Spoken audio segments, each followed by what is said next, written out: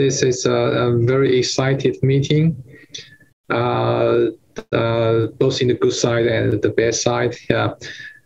For the good side, so many rare disorder like the mucolipidosis 3A, 3B, for all a variety of diseases, and many of them in first-in-human, the phase 1-2 trial.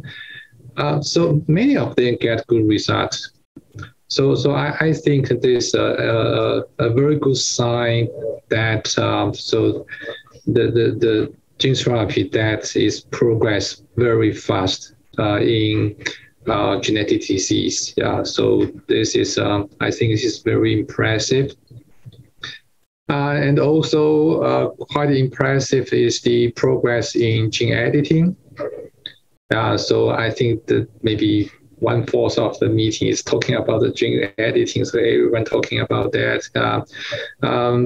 But certainly for the initially gene editing like magic that will correct the disease, but people then understand that it is really a long-term goal, and now they try to really apply this technology into clinical. So if with this Cas9, if we only do cutting rather than try to repair, then the efficacy of cutting actually is good enough for clinical treatment. Yeah, so we notice of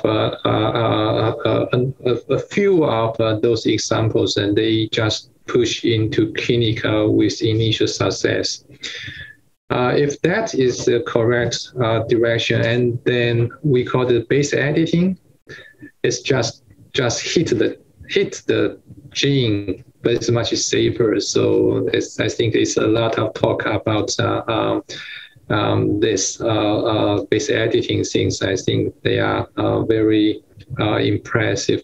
But certainly there are also a number of talk about the safety issue of gene therapy, especially AAV and the lentivirus.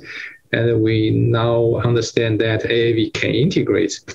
So they regularly integrate into liver, even though with a low instance, because we put in such a large number of virus, then the accumulated integration event is still significant. I think scientists are now very closely follow up those integration events, and hopefully in the next few years, then people can solve those concerns, and then really gene therapy will be much more useful in the future.